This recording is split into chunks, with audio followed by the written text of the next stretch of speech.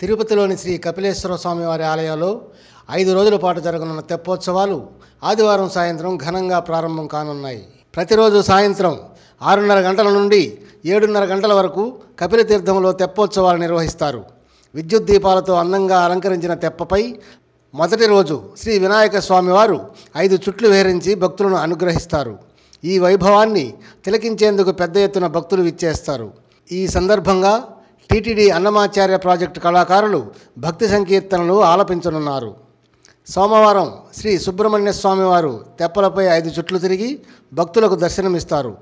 ఈ కార్యక్రమంలో ఆలయ deputy EO Subrahmanyam, superintendent Bhupathi, temple inspector Reddy Shekhar, ఆలయ అర్చకులు, ఇతర అధికారులు విశేష సంఖ్యలో భక్తులు పాల్గొంటారు.